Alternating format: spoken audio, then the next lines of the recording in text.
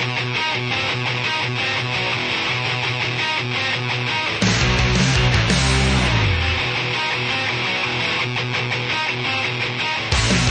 it's your good friend, it's your pal, it's your compadre. It's TC, everybody. How you doing? Welcome to the big show. Of course, the show is HeyTC. And I am the aforementioned TC. And it is, what is it? It's Thursday? Yeah, Thursday, February something. I don't know. I'm not sure if I should date the shows or not. I guess that's one of the things that we'll discuss as the show evolves. But it's Thursday, February 9th of 2012. And lots of good stuff in store today. Of course, what's the show all about? The show is all about my journey, first and foremost. And then the second thing is always a little Twin Cities talk. I reside here in the Twin Cities of Minneapolis and St. Paul, up in the great state of Minnesota. And I love it. And we're having quite a winter here this year. Very nice. Very sexy.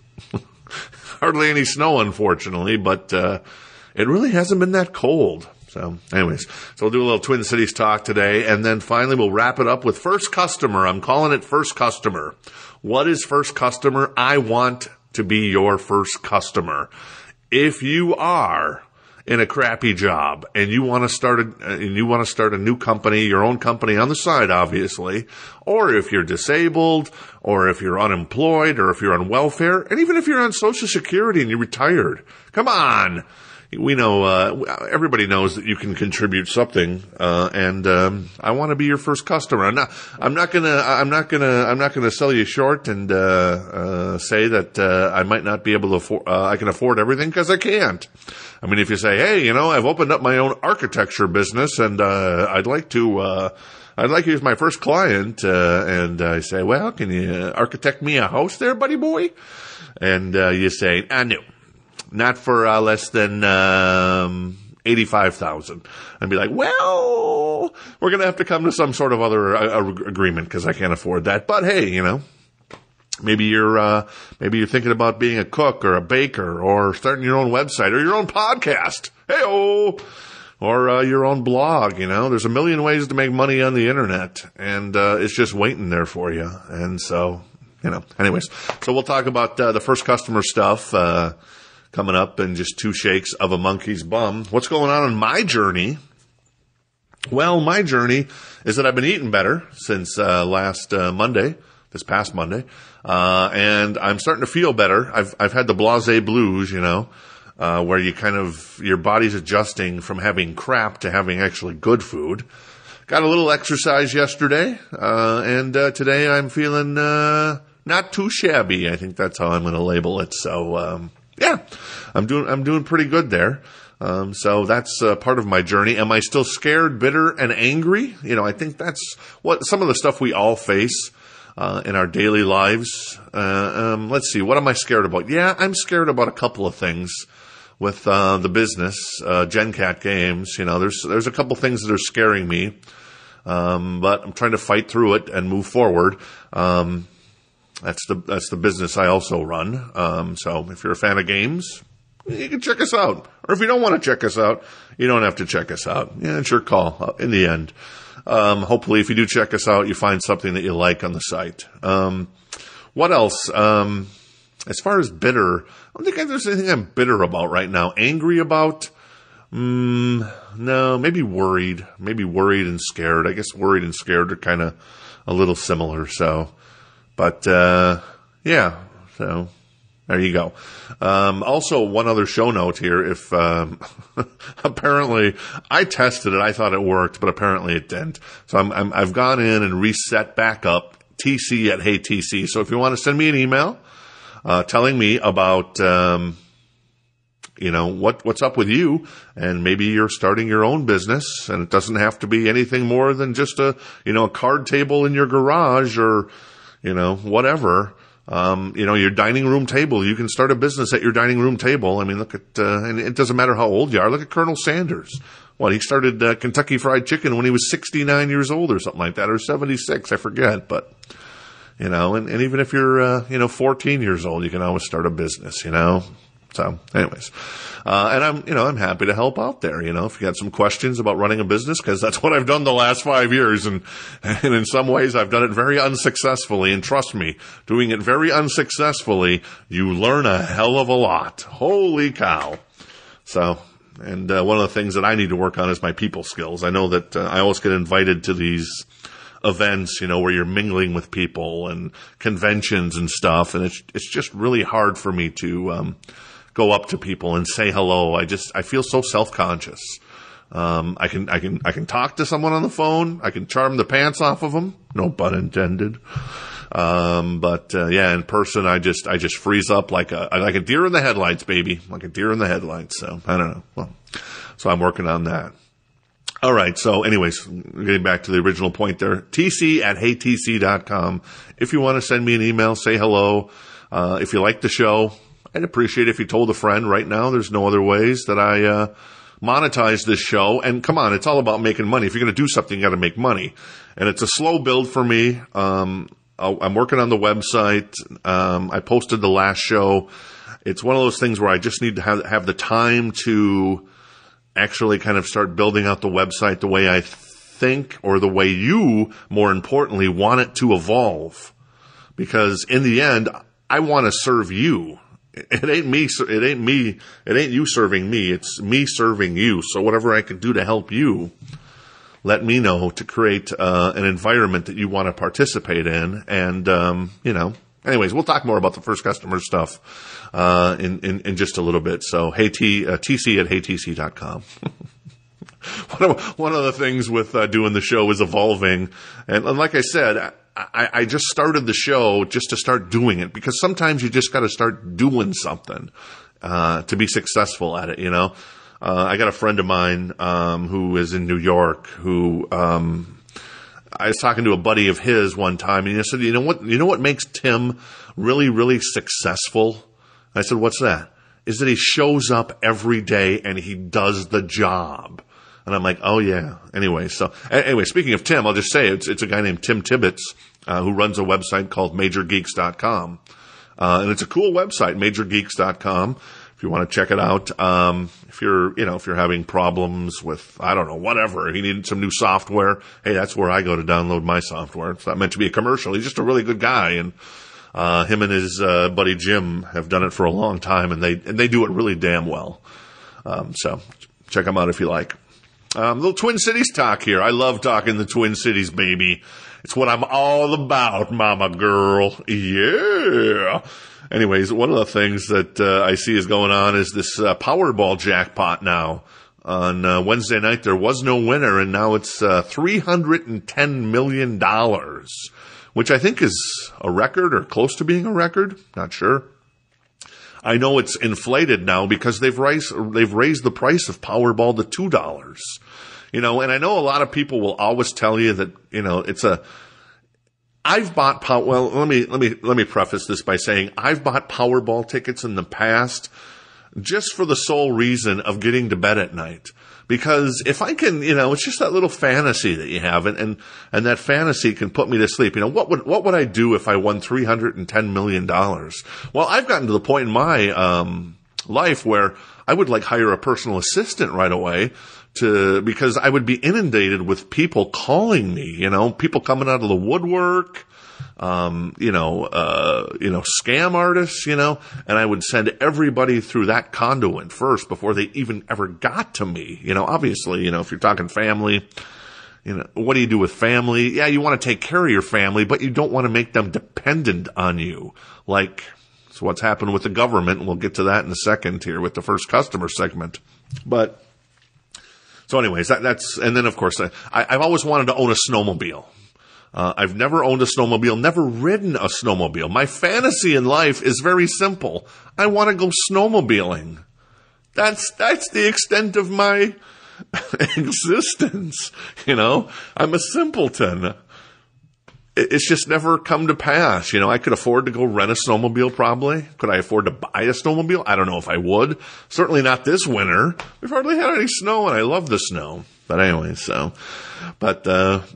I just think about that, if I buy a lottery ticket, what would I do with the money, and it helps me fall asleep. I never expect to win when I do buy one, and it's not that often, but maybe on Saturday I'll go buy a $2 ticket. But anyways, one of the things about the Powerball, though, that's interesting to me is I've never understood the payout on that thing. I've never really investigated it fully. But, hey, okay, so I buy my $2 power ticket, or you buy your $2 power ticket. And come Saturday night or Sunday morning, you wake up and you find that you've won $310 million. Well, you sign your ticket right away. They always say, sign your ticket. And then I'd put it in as some sort of secure device, like if you have like a little personal safe or something or whatever, secure it, put it in a book. And then, you're supposed to, I guess, seek out the lottery thing. The last thing I do is I guess I'd call everybody and say, hey, I just won the lottery. That's the last thing I would do. I wouldn't want any press from it either, but that's just me. Probably help the show, but, and the website GenCat Games, but, that's not me. But anyways, so you win the $310 million and they say, okay, you want it over 20 years or do you want a lump sum payment of like $170 million, which is just over 50% or maybe 50%. So in this case, it'd be $165 million. So my question is, okay, I've won $310 million. What happens to the other $165 million? I guess this is the stuff that goes to the environment and the teachers unions. I mean, the education of children. So, I've never understood that. And then, of course, so you walk away with $310 million.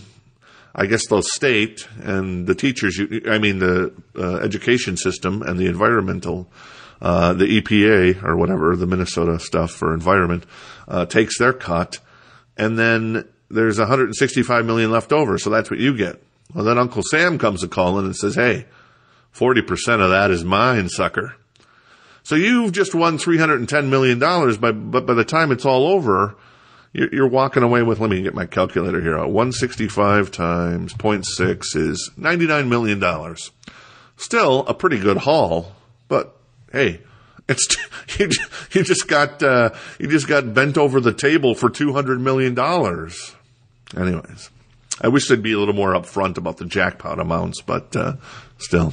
Maybe on Saturday night I'll buy a ticket and then dream of going snowmobiling one day. Anyways, there you go. Hey, a couple of music notes I want to mention. Van Halen. I'm a big fan of Van Halen. Raised in the 80s. Fell in love with the 1984 album, which of course had Jump on it, Panama, Hot for Teacher, All Wait, and my personal favorite, House of Pain. And then once I discovered, that album when I was, 14, I guess, I went back and looked at the entire, first 5 albums of the Van Halen career and just fell in love with it. Ended up picking up the guitar. Eddie Van Halen, my inspiration for learning how to play guitar. I still have a guitar to this day. Haven't played it that much. And to be honest with you, I'm not that good of a player. In fact, I'm kind of terrible. If I was playing with a band, I think I could fake my way through a song.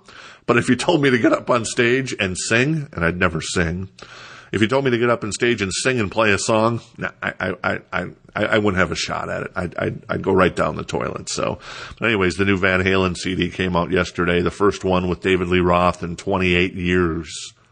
28 years? Oh my God, I'm old. 28 years. Holy crap. Of course, Van Halen coming to the Excel Center, I believe, back, May 18th, I think I said the other show. Anyway, so, but the new album, really good. It's really heavy.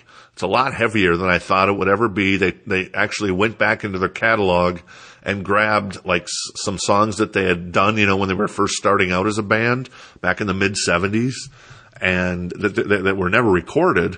So they went back and re-recorded a bunch of them, rewrote some of the lyrics, and that's about half the album. And then the other half of the album is brand new stuff that nobody's ever heard. And the reason why some of the people have heard some of these older demos is because, it's Eddie Van Halen, and Eddie Van Halen is kind of worshipped in the guitar community.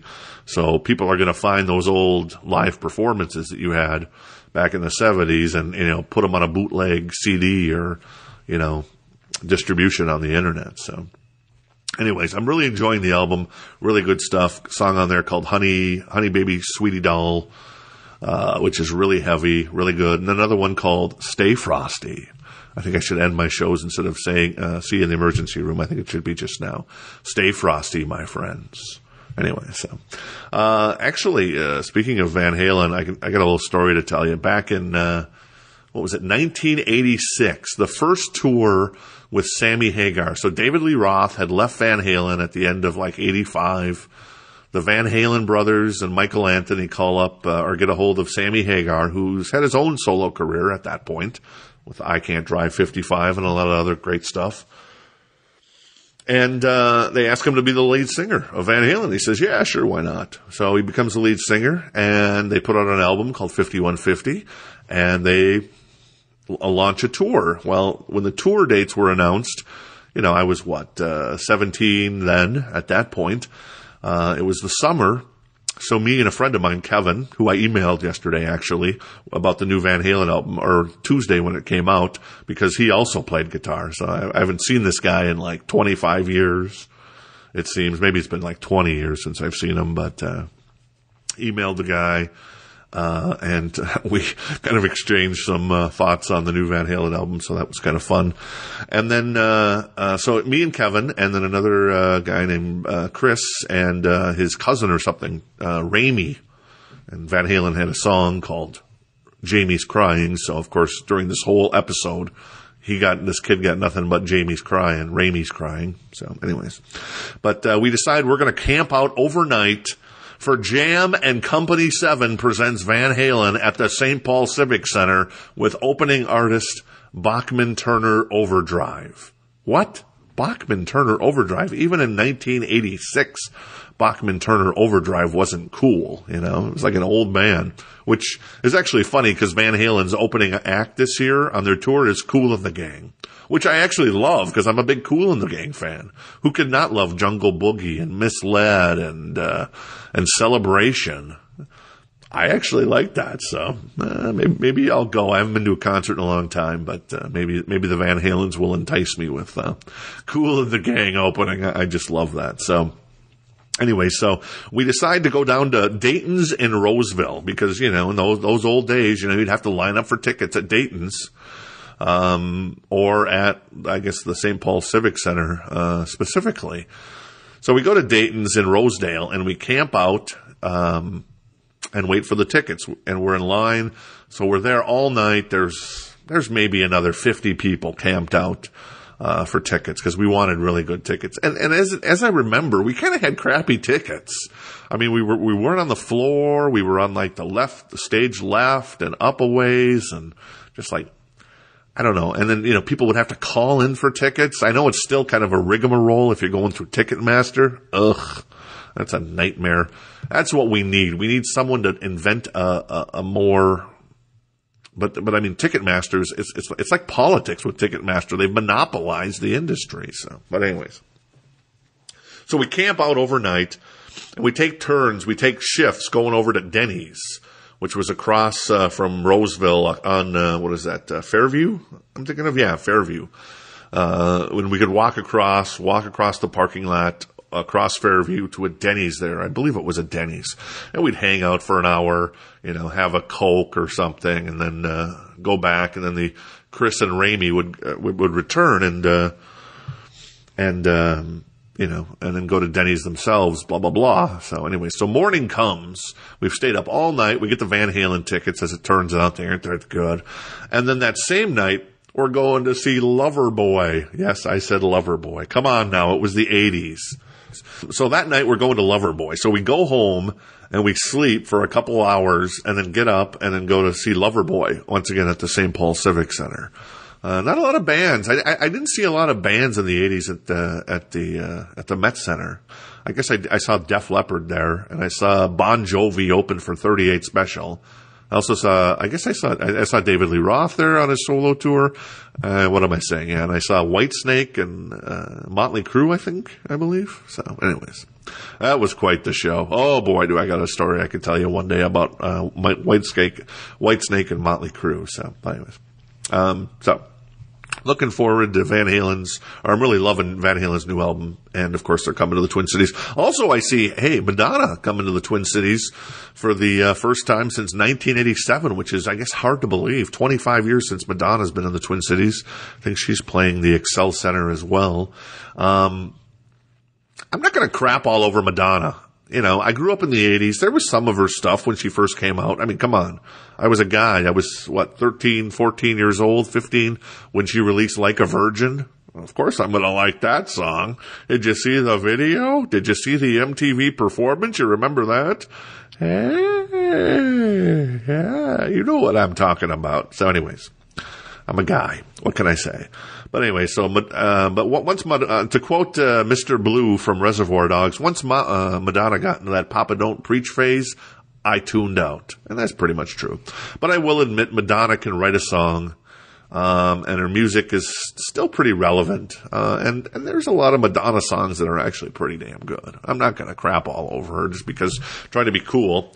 I like all music if it's good music, I'd take Van Halen any day over Madonna, but, Madonna, not so bad, so. I won't be going to see Madonna, but I guess it's fun that she's finally coming back to the Twin Cities. What else is going on? A couple other things before we get out of here. I wanted to mention, I see Michelle Tafoya, who, of course, is the sideline reporter for NBC Sports on Sunday Night Football and, of course, during the Super Bowl. Glad to see a Minnesota girl, even though she's not a native. I think she's natively from North Carolina, if I remember. I remember stuff. The most inconsequential stuff, but I remember it. I think she's from North Carolina. Of course, she came to the Twin Cities, I think, in the 90s and worked at KFAN. I always liked her on KFAN. I thought she was, at first when, a woman doing sports, come on, once again, is she going to know her P's and Q's? But boom, she was on top of her game, and I was really impressed with her. I always liked her, didn't really follow her career, but I was a fan of her. And then when she started working on, at CCO, WCCO radio here,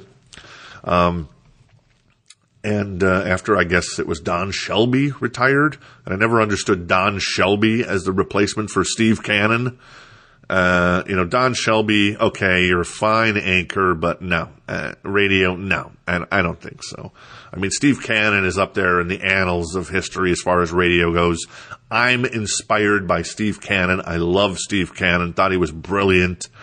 He built CCO along with Boone and Erickson there. And, to see Don Shelby fill that role was very disappointing.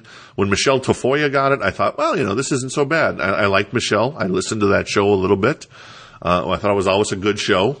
But now she's leaving, and now I guess they're swinging John Williams, who does mornings on CCO, to afternoons now to fill that legendary Steve Cannon role. And they actually invoked Steve Cannon's name when they announced that Michelle Tafoya was leaving CCO, but I think is still going to be affiliated with CCO maybe a little bit to concentrate on her kind of TV career. And so I was mortified that they invoked Steve Cannon's name, because John Williams, I've tried to listen to him, and I can't stand the guy. It's just one of those things. I mean, maybe he's the nicest guy in the world, and if I ever talk to him, great, but it's just not my kind of show. It's just, it's too metrosexual, I think, I don't know. I'm just not into the whole, metrosexual thing, it's just, give me, I could probably take a gay guy better on the radio than a metrosexual. But anyways, whatever. But, so that's disappointing. So WCCO radio is kind of, there's nothing left there, is there? It's just been, the bones have been picked clean. I remember when, it got sold to CBS, 10 years ago, and there's nothing left. It's just a big old crap fest now. They've got the Timberwolves, actually. They lucked into a pretty good Timberwolves thing. Yeah, I expected the Timberwolves to lose, last night in Memphis, They actually kind of got it a little close, but they played really crappy. They definitely need Kevin Love back. Ricky Rubio's like, oof, this team is horrible without Kevin Love. And yeah, we saw its weaknesses, man. It was, I know Rubio didn't have a good game either last night, but, 1-1 without Kevin Love. And hey, yeah, I don't blame him for stepping on, I call him Adam Carolla, the guy from Houston. He looks a little like Adam Carolla. I don't blame him for stepping on his chest and his face, because after the play the week previously when Adam Carolla or whatever, Scalia, whatever his name is, threw the ball off of Kevin Love's crotch out of bounds, and there's going to be payback there eventually, you got to figure. So anyways, so there you go. That's a little Twin Cities talk today. First customer. I want to be your first customer. I want to be your first customer. Can I be your first customer? I'm begging you. Let me be your first customer. All right, I've said that enough. So anyways, one of the things that's interesting to me is, well, I saw a report yesterday that 23%, there's been a 23% increase of government dependence since Obama's taken office. Now, to be fair, the amount of people sucking on the government tit, as I call it, and when I say tit, I'm going to call it the way I see it. It's disability, it's welfare, it's unemployment, it's, EBT cards, it's Social Security, it's Medicare, it's Medicaid. And, I know there needs to be safeguards, and I understand that. But to the point we've gotten now where I think certain politicians believe and see that the more people that suck on the government tit, the better it is for those politicians, because then they can say, if you don't vote for me, the other guy or the other girl is going to take away your dependency, your check from us, and it's just, it's a bad cycle that we're in, I think this is the largest increase since Jimmy Carter was in office. But once again, to be fair to Obama and, President Obama and President Carter, that the line's been going up. I mean, it's been going up since, the 40s and probably earlier, probably since Woodrow Wilson was president. So it's increasing, and it's only going to get higher and higher. It's never going to get cut, it seems. So, I mean, I think personally we're headed to kind of being like Europe. And I know that's what a lot of people want. They want us to be more like Europe. But I also see Europe as a bunch of loser countries at this point. In fact, I'm surprised that Germany has remained in the European Union, because so many of those other countries are just dragging Germany down. Because Germany, while it has its problems, and trust me, jeepers, they like to start wars, we know that. They're also still kind of a thriving economy, and dependence on government hasn't gotten to the point where it is, say, in France or, Norway or Denmark or even England. So, but, one of the things, the point of doing this show, and I have a point to this rant I'm having, is that I personally, what can I do to help someone who is on disability, welfare, unemployed, or even just in a crappy job you don't like? I can encourage you by being your first customer. I want to be your first customer. Like I said, I may not be able to afford your services, but I'll sure as hell try. And if I can't, maybe we can reach some sort of barter deal or something, That's what we used to do in the old days, right? And I think this is a way to try to encourage people and, to create their own business. And it's not that hard. I mean, you don't need to get a business license. You can just start your own business and, you do it off the grid. And then if you get big enough, obviously the government's going to want to get involved and blah, blah, blah, and you deal with it, but it's not that bad. I know it's sometimes painted as, oh, you can't do it because of regulations and stuff. And yeah, regulations are hurting certain industries in this country. I'm not going to lie to you on that, but in the end, if you want to start your own business, you're going to be okay. Still at this point, may change in, another 50 years where it's nearly impossible to actually start a business, but right now you can. So I want to encourage you to start your own business, and I want to be your first customer. And then as we evolve this idea, I'd like to put your businesses on my website on HeyTC.com, where other people who maybe listen to the show can seek out your business, is it like a recommended business? It's kind of an approved, a TC approved business, just because, I want to be your first customer, and of course, if you make a crap product, I'm probably not going to be your second customer.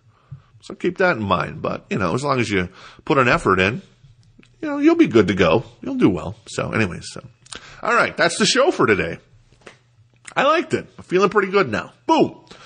Let's put it in the books, baby. I'm putting it in the books February 9th of 2012. Boom. It's in the book. HeyTC. I'll see you in the emergency room.